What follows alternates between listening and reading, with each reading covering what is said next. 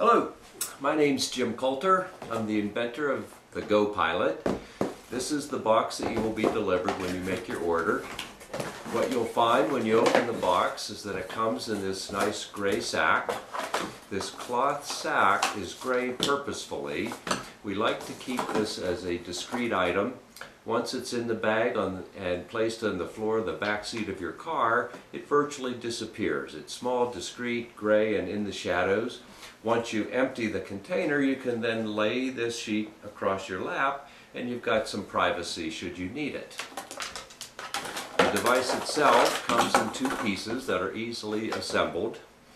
Of particular concern is the disclaimer we have on the tubing that says that please do not use this while operating any machinery or automobile. Very important that you stop your car, pull over, stop your car to use this. The use is quite simple and intuitive. You screw the tubing to the tank, extend the tank to whatever level you need for functional use, and you take the cap off and you're ready to go.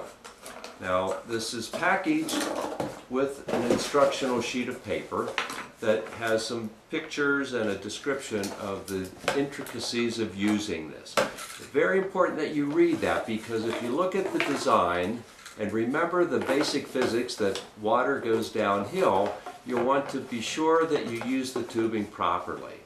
We created an offset on the opening to create a nice size device for easy utility. Keep the flat side on the bottom so that the urine may flow downhill.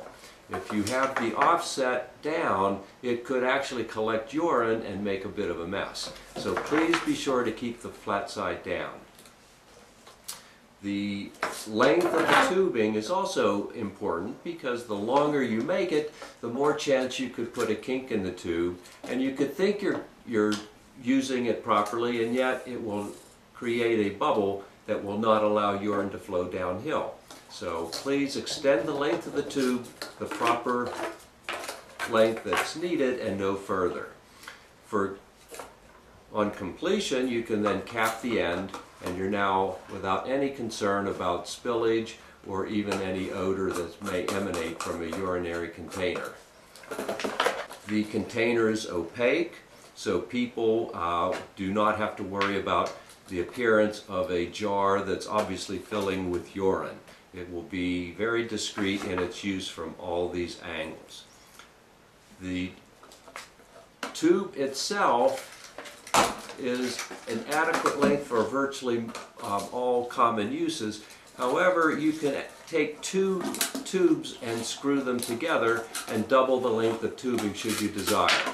The end of the functional end of the opening and the tank have the same threaded opening. So you can take a second tube and just continuously add them together, so you could have a length that extends very far as needed.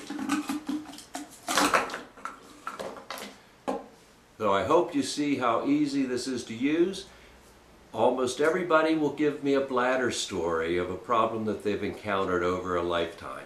So please don't think of this as just an emergency system. I've had people use it who are recovering from surgery, people who have severe arthritis, people in wheelchairs. There are many uses for it on a common day-to-day basis, in addition to the more obvious backseat of the car for the emergency backup system. So keep this in mind for friends, family, and neighbors, and I hope you find that it will make your life just a little bit nicer once you've gotten your own GoPilot. Thank you very much.